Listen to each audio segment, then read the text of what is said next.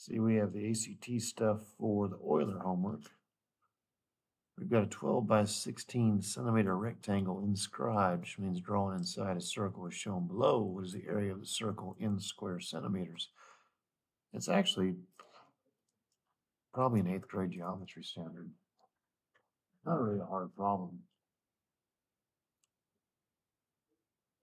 I'm going to draw in the diameter of the circle. And we're going to find this length by doing a squared plus b squared equals c squared. There's a lot of geometry on the ACT. If we take 12 squared, we get 144. We take 16 squared, we get 256. We put them together, we get 400. And if we take the square root of both sides, we get 20. So all the way across is 20, which means we have radiuses of 10. And everybody is supposed to know that the area of a circle is pi r squared. So we're just going to throw a 20 in that thing. Sorry, a 10 in that thing. So we got pi times the 10 to the second power, which would have to be 100 pi. Notice, no use of calculator. I need one. All right, if log base a of x is n, and log base a of y is p, then log base a of x times y times 2 must be what? So this is a property in logarithms. It's on your formula quizzes. On your formula quizzes somewhere you have this, log ABC. It's log A plus log B plus log C. So I can rewrite this guy right here, and by the way, the 2, I'm going to put it out front, as 2 times the quantity of log A of x plus log A of y. Now I'm going to use substitution.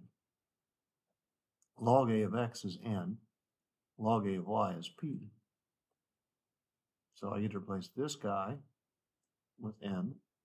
I get to replace this guy with a p. Choice C. No calculator. The logarithms on the ACT are designed to be done without technology. All right, for every positive 2-digit number a, oh, I remember this question. I didn't like this question. With units digit x and tens digit y, let b be the 2-digit number formed by reversing the digits of a. So a is a 2-digit number. The units digit is x, and the tens digit is y. B is a 2-digit number formed by reversing the digits of a. So b would be yx. Which of the following expressions is equivalent to a minus b?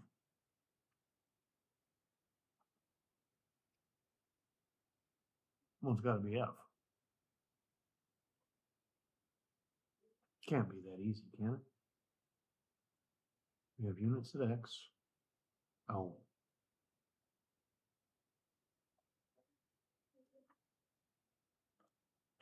I wrote it wrong. It's going to look out and be the same.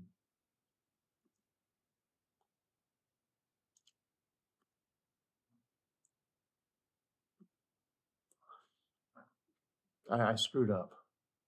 It's not a huge deal on this problem, but I did screw up. When you're talking about writing out a number, this would be tens, wouldn't it? This would be units. Like it'd be 11, 12, 21, 26, whatever. Yeah, so the reverse of this would be xy. Kind of weird the way this is written.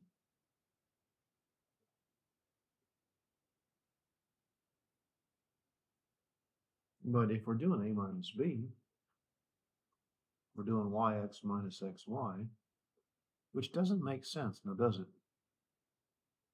If I had something like 21, the reverse of that would be 12. And 21 minus 12 is 9. So my initial thought process on this one was messed up.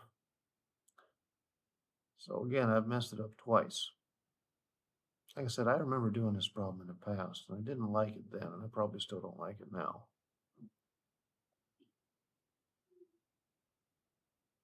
I think it has something to do with how I'm setting it up. And so I paused this one to sit back and think about how I was writing out the number.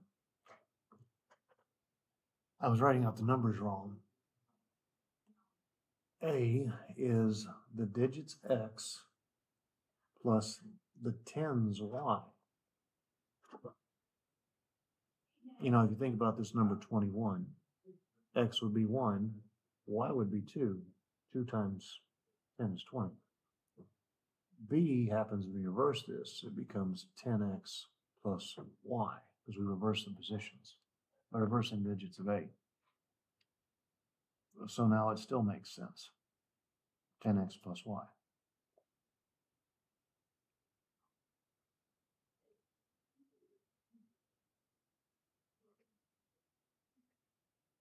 Because now it would make 12. So, I think. Anyways, that's my setup on this one. This is the one that works out. If I do A minus B, I would have x plus 10y minus 10x plus y. That would give me negative 9x plus 9y, which can also be written as 9y minus 9x, which can be factored as 9 times y minus x. I knew I didn't like this problem. It's actually choice K. I'm going to make sure that choice K actually works. You notice I did 21 minus 12 over here and I got 9. This is y, this is x. 9 times 2 minus 1 is still 9.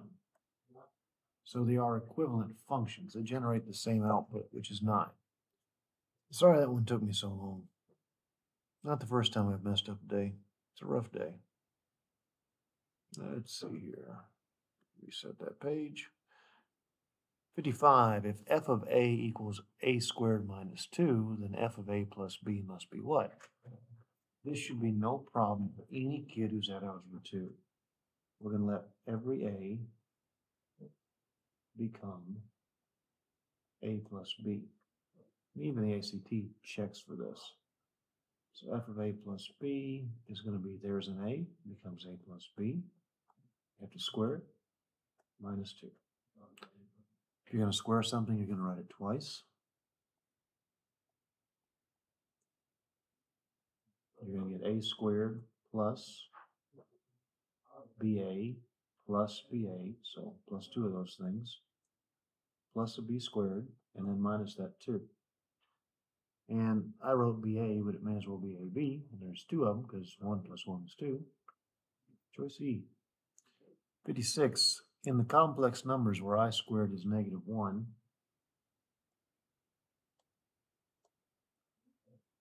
what is 1 over 1 plus I times 1 minus I over 1 minus I? Hopefully what you realize is that this guy and this guy are conjugates. You can also push buttons on 284, but I'm still trying to teach you how to do things by hand. The old ways have not died yet. As long as I happen to teach, they won't die. Multiply that stuff through. In the bottom, you only have to do the first and the last because you've done a couple of these, maybe. I don't know, it depends on your name. I times negative I is negative I squared. Up top, 1 times anything is whatever it was. Now, they tell you that I squared is negative 1, so this would become a negative, or subtracting a negative 1, which is plus 1. So I have 1 minus I over 2. Choice J. There's the ACTs for that particular section.